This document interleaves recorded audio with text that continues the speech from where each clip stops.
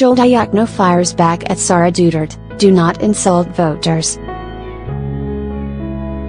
Human rights lawyer turned senatorial bet Chel Diokno did not mince words against Davao City Mayor Sara Duterte, slamming her for justifying dishonest candidates.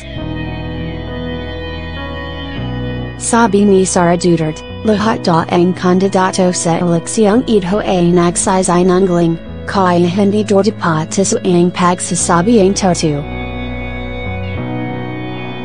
Heto non amanteo, panapalusot na lang ang naririnig natin sa gamanikang administrasyon," said Diokno on Wednesday evening, March 6. Sara Duterte said all candidates in the elections are liars. "That's why honesty should not be an issue. Here we go again, all we hear from the administration's bets are nothing but excuses." The senatorial candidate from the Otso Diartso ticket then asked Duterte, "Ganyan na ba kalit ang pagtingin natin sa Pilipino para sabihing ayos lang ang magsinungaling? Wag natin insultuin yung ating gabatant." Do you think so little of Filipinos that you're able to say lying is okay? Do not insult our voters. The feisty presidential daughter said on Wednesday that the false claims of Ilocos Norte Governor Jaime Marcos about her academic degrees should not be an issue, since everyone lies anyway. Otso Diartso candidates have been criticizing Marcos for lying about graduating with honors from the University of the Philippines College of Law and obtaining a degree from Princeton University. Marcos is among the senatorial bets being endorsed by Duterte's Hugbang Pagbabago Regional Party.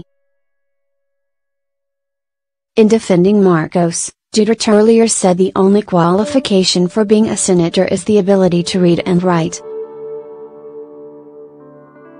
But the Davao City mayor drew flack from online users, who said the issue is not Marcos' lack of a degree, but the fact that she lied about earning them.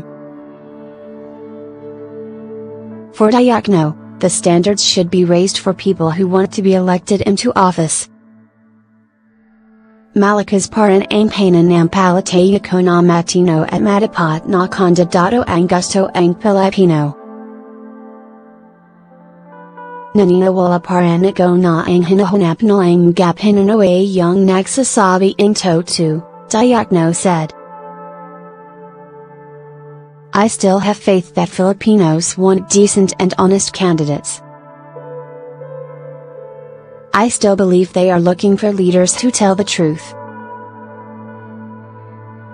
Sabing Ganyan, ang taong nagsisinungaling sa maliit na bagay, lalong hindi mapagkakatiwalaan sa mas malaki at mas importanteng bagay, he added. As they say, a person who lies about the small things cannot be trusted even more with the bigger and more important things.